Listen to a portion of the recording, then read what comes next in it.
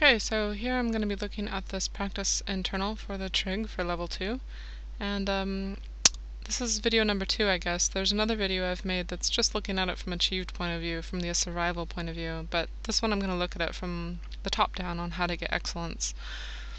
So first thing I do is probably take a just quick glance at the diagram and just notice that I've got a multi-component shape here. I've got a sector, 3 triangles, bits of information. I notice that I don't have everything. I don't have angles here and here. I don't have very many side lengths.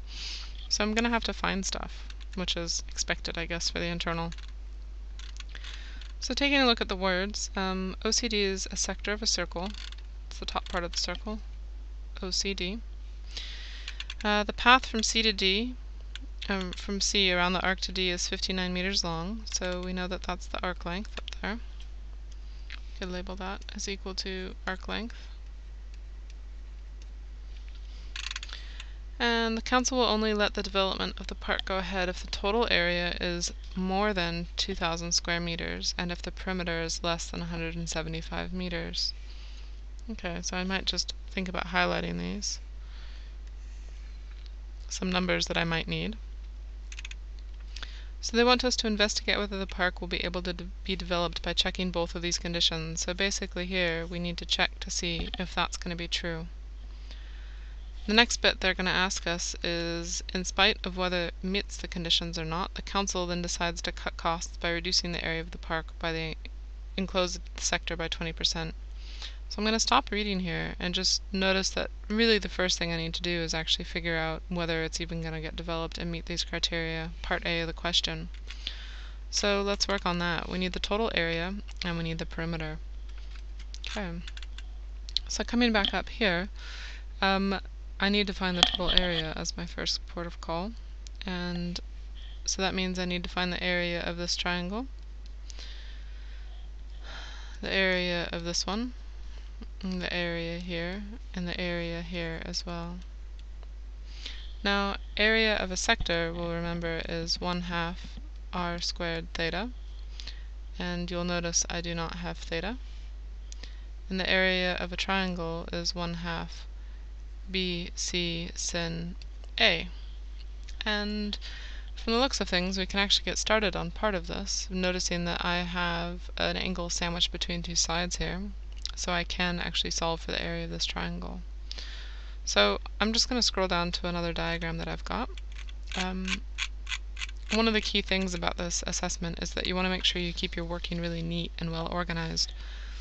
So although you'll have scratch paper and you can just write on that, I'm just going to put a little diagram here so I can see that and talk to you about it while keeping my work as neat as I can with my terrible tablet handwriting. Okay, so total area, let's work on that one. Just to identify our goal. So first triangle I'm going to look at is triangle OCB. Again, labeling it by the corners, by the vertices there, OCD. And the area here is going to be equal to 1/2 B times C times sin A. And inside of the triangle, I can label this as A. That would be little a, and then I would have B and C. So area is going to be equal to 1/2 times 32 times 25 times sin of 75, and that is going to be equal to 386.37 meters squared. Don't forget your units. So 386.37 meters squared. Okay, tick, that's one area done. And now I need the rest. So again, reminding myself that I'm going to need area here is going to be 1/2 r squared theta. I notice that I don't have theta, but I can actually solve for it. So I might take a look at the next thing here. So find theta. In this case, that's angle DOC, but finding theta is probably good enough. So remember, we've got an arc length formula is equal to r theta, and you'll notice we've been given the arc length, 51.9 meters, is equal to r theta. And again, that's r times theta. And let's take a look. What's the radius going to be here? So remember, it's part of a circle, so either of these legs would be the radii. And you'll notice that C, what I've called C there, distance OC, is actually 25 meters, and that's my radius. So 25 times theta. So here I've got a formula with only one unknown of 25, so use some algebra to solve this, dividing by 25 on both sides. We get 2.076 is equal to theta. I might just show that 2.76 radians is equal to theta. So now I've got my angle, and I will go ahead and then solve for the area. So the area of sector DOC will be equal to 1/2 r squared theta. So that's 1/2 times 25 squared times 2.076 radians. And plugging that into our calculator, we will get 648.75 meters squared. Again, watch your units, meters squared. So I've got 2 of the 4 areas done. Now let's take a look at what's next. And sometimes it can be helpful to just box up your working a little bit so that you can see what's been going on and help make it organized again to communicate your solution clearly. Okay, so looking at those next triangles, I'm noticing that I really don't have much information here at all. And over here I've got one angle on one side, but I really need some more information. Now it doesn't really matter which of these we go about to solve first, because they're both going to take a few steps. So I think for me, I might just think about moving along to the next triangle here. And again, I'm looking at it going, okay, this is interesting. I've got an angle and a side combination like I'd need for a sine rule, but I've got nothing else. Or do I? So here's where you need to take a big picture approach. This is a sector. Remember, a sector is part of a circle, and all radii within a circle are equal. So this, in fact, will also be 25 meters because radii are equal. So radius equal, so OC is equal to DO, and that's how I get that side. Now that I've got that side, I'll notice using the sine rule, I can actually find this angle down here. So let's go ahead and find angle, what is it, DAO, angle DAO. And the reason I'm trying to find this is because it's quite clear to me right now I don't have enough information to find the area of that triangle. I need 2 sides that are sandwiched, and currently I've got 2 sides and an angle that's not sandwiched. So looking at it, I know I can find this angle, and if I do, I can use 180 degrees inside of a triangle to find that one, and then I can use my area formula. So find angle DOA. So going ahead and using our sin rule here, we're going to have sin A, labeling this A, that will be little a, and then we have B and little b. So sin A divided by 25 is equal to sin 69 divided by 38.8. So again, timesing 25 to the other side, same on this side, timesing by 25, those cancel. So sin A is equal to, if we plug all that into our calculator, we get 0.6015. And my final step would be A is equal to sin inverse of 0.6015. Again, for some of you who have the shortcut formula memorized without showing all the working, that's okay, as long as you write out the formula first. Make sure you at least write out the steps that you've done to calculate it. I'm just showing all the working here. So A in this case is going to be equal to 36.98 degrees. Okay. I now know 2 sides inside of that triangle, and I can find the third. So find angle ADO, which is this guy up here, going from A to D to O, following it around. So find angle ADO. And that's just 180 degrees in a triangle, so 180 minus 69 minus 36.98. And we get 74.02 degrees. Okay. So I might just tidy that up a tiny bit so we can see better what's going on. I know that this one down here is 36.98 and this one is 74.02 degrees. And now I'm looking to see if I can find my area formula, and here I can. If I call that angle A, this side B, this side C, that becomes side A. I've got an angle sandwiched between two sides, so I can use the area formula. So carrying on, area of triangle DOA be equal to 1/2 B times C times sin A. So that's equal to 1/2 times 38.8 times 25 times sin of 69 degrees. And the area in this case calculates out to be 466.3 meters squared. Okay, so we are finding some good information. We've got 3 of the 4 areas done, and now we just need to get that last one. So, taking a look at this, I don't have a whole lot of information still. I only know one side length of that entire triangle. So I'm going to polish that up a little bit so I don't have to look at it. Let's say that that's the 36.98 degree angle. So let's look at this bottom triangle. What bits can I actually find? I notice here that I've got angles at a point, add to 360, should be 360 degrees all the way around. So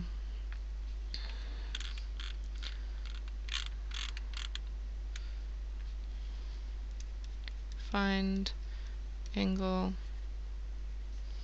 AOB, and again that's just AOB,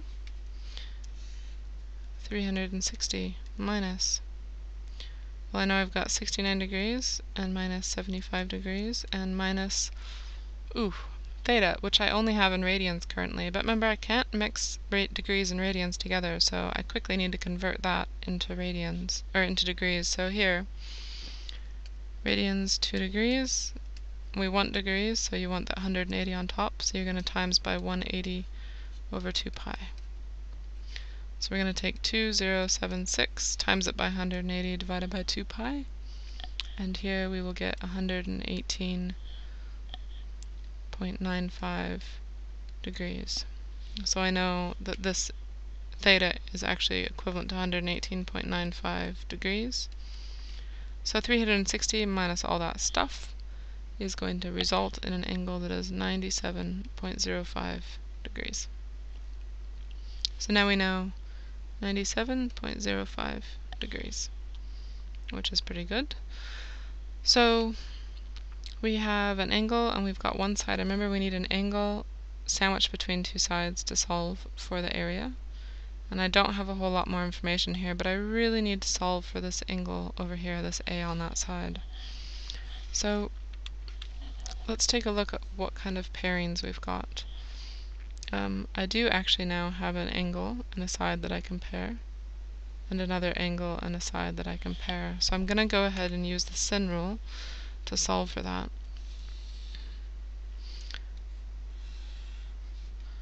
So finding length, in this case AO, the distance from A to O, I'm going to use the sin rule. So A over sin of A, which is equal to B over sin B.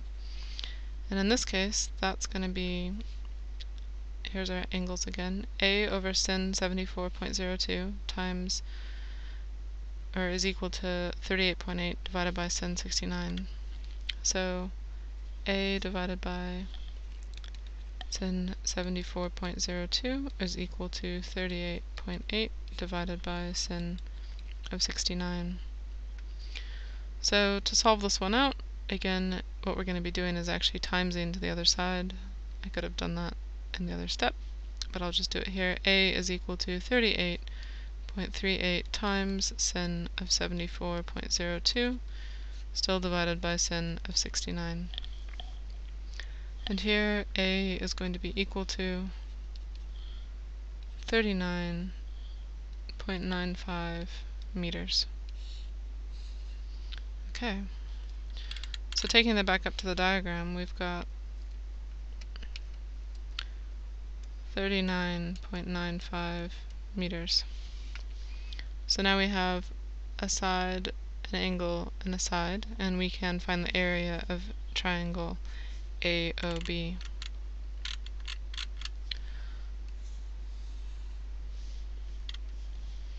So area of triangle AOB, 1/2 times B times C times sin A. It's going to be equal to my area, so 1/2 times B, which we can call the 39.95, times C, which we'll call the 32, times sin of that angle, which we've just solved for to be 97.05. And that is going to be equal to 634 meters squared, which is pretty good because now we've got all four areas. So I can say in here the total area is equal to 634 plus 466.3 plus 648.75.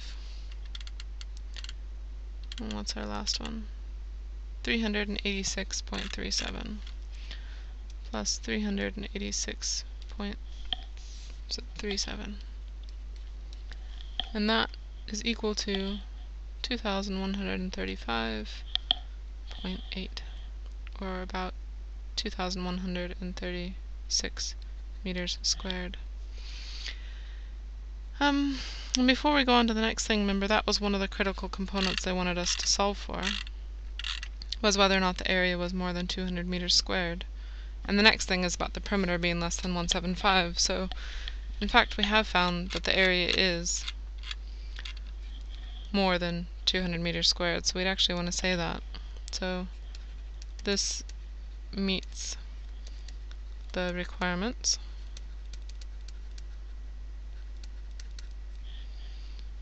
And is bigger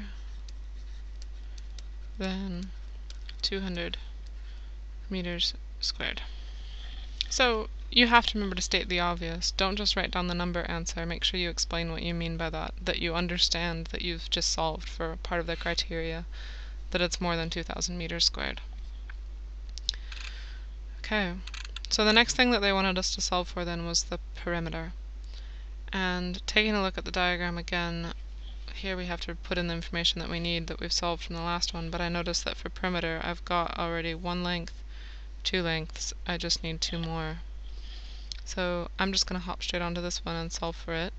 A, B, C. So find length CB. And that's going to be using the cos rule, so A squared is equal to B squared plus C squared minus 2BC cos A. So 32 squared plus 25 squared minus 2 times 32 times 25 times cosine of 75. And that is equal to 1,234.89 meters. Not really meters yet. So remember the last step here, we actually need to take the square root of both sides to find just A. So the square root of that ends up being 35.14 meters. So now we know another length. And from the diagram above, we'll remember that this is 97.05 degrees. We've already solved for it. And that this side here was 39.95. So again, using the coast rule. If we call that A, we have A.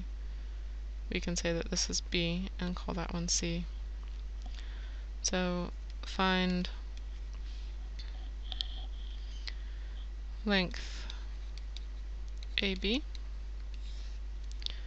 So A squared is equal to 39.95 squared plus 32 squared minus 2 times 39.95 times 32 times cos of 97.05. And in this case, A squared will be equal to 2,933.81. So A will be equal to taking the square root of that, which gives us 54.16 meters. Okay, so 54.16 meters. So total perimeter is equal to 38.8 plus 51.9 plus 35.14 plus 54.16, and that is going to be equal to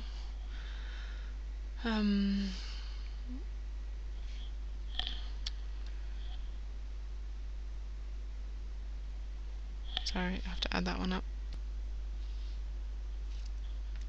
equal to 180 meters.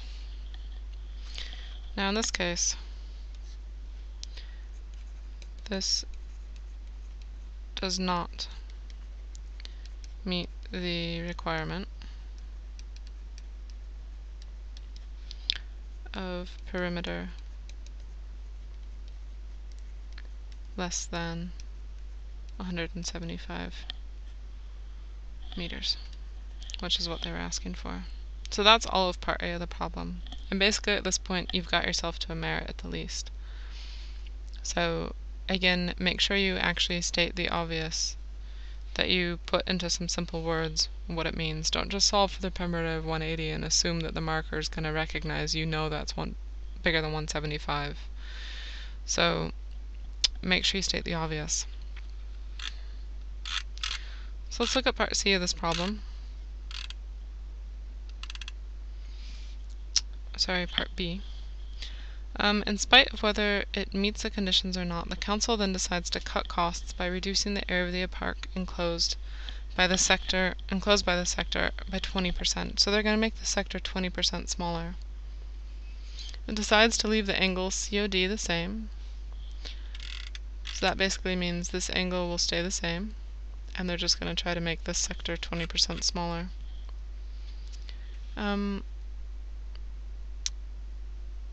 So here they're asking us, we're going to be changing the radius OC, and they want us to know what would the new radius be.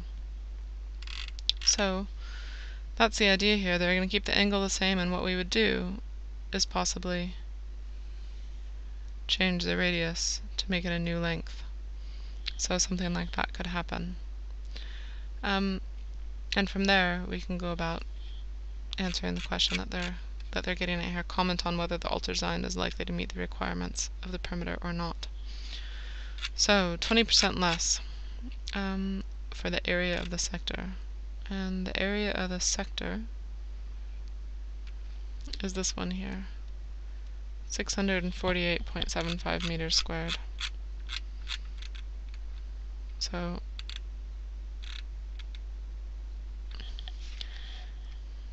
original area is equal to 648.75 meters squared, and they want this one to be 20% less. So the first thing for me to figure out is what's 20% less of that.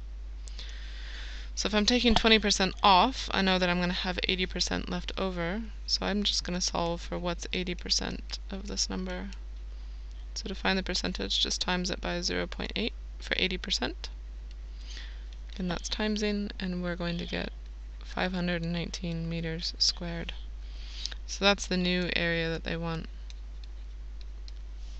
keeping the angle the same. Okay, so finding the new area. Again, this might rely on algebra for us, so area of a sector I know is equal to 1/2 r squared and theta.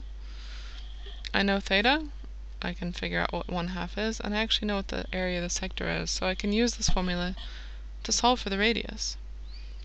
So if I say 519 is equal to 1/2 times the radius squared times the area, or times the theta, which was 2.076 radians. I'm now going to solve for r. So to do that, timesing by 1/2 is basically dividing by 2. So I'm going to say 519 times 2 divided by 2.076 is equal to r squared. So to solve for it completely, I need to take the square root of both sides. And in this case, I'll get r is equal to 22.36 meters will be equal to the new r. So that's the new radius that they'd want us to use to try to make the area work out. So that would be something like this. We're cutting down on the radius. And likely we'd probably also have to change the shape of this a little bit. Those would come in a tiny bit as well to keep the kind of overall shape the same. But what they're asking us to comment on is whether the altered design is likely to meet the requirements of the perimeter or not without making any further calculations. So they're telling me, don't figure out what all these other changes would be. Just take a guess about if I've changed this, whether or not I'm going to be able to still meet the calculations. So one thing that I could look at is that the arc length is going to be smaller. So a new arc length here would actually be shorter because we've changed the radius, right? So we can say here the new radius will shorten the arc length. And we could actually calculate it here. They're not asking us to, but we can because it's not a big calculation. So arc length is equal to r theta. In this case, that would be 22.36 times 2.076. And that would be equal to 46.4, which is kind of roughly 5 meters less than the original one. So about 5 meters less than original. So in this case, it's likely that we'd get the perimeter down to that requirement of 175 meters. The perimeter will be reduced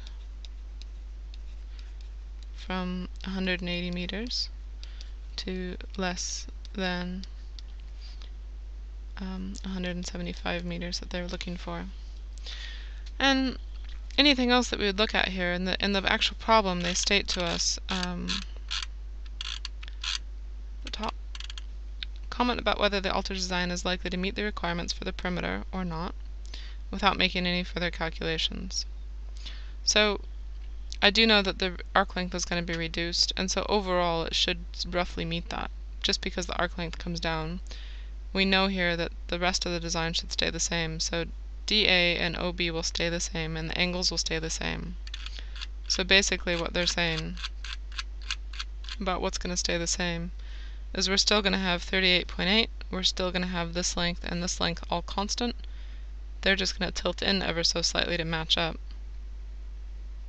So those lengths would change in here. So the area's changed overall, but really the only thing that's changed about the perimeter is the arc length. So it should actually meet the requirements here. So just looking at what we've said, the new radius will be shorter. The arc length might be equal to 46.4 meters.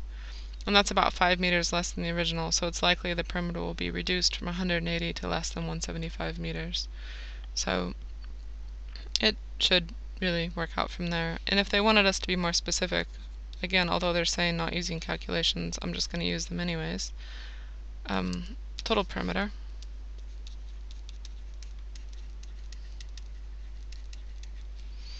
will be equal to 38.8 plus 46.4 plus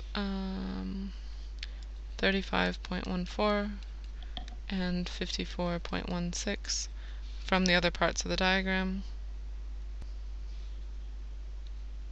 And this is equal to 174.5 meters. So it does, right? And again, without the calculations, this makes sense because all other lengths held constant and only the arc length was reduced. So there you are. That's kind of getting to excellence for this particular problem. Again, an important thing is to keep it organized. Doesn't necessarily have to be super neat handwriting like mine, but make sure that it's actually organized and the marker can figure out exactly what you were solving for any particular thing. So making sure that you label things like area of triangle DOA to say that's what you were solving for there. And don't be afraid to write on the diagrams. It's fine to get them all cluttered up, but don't be afraid to erase things off of there as well, as long as you've got all of your working documented nice and clearly. So hopefully that was helpful, and good luck with the next one.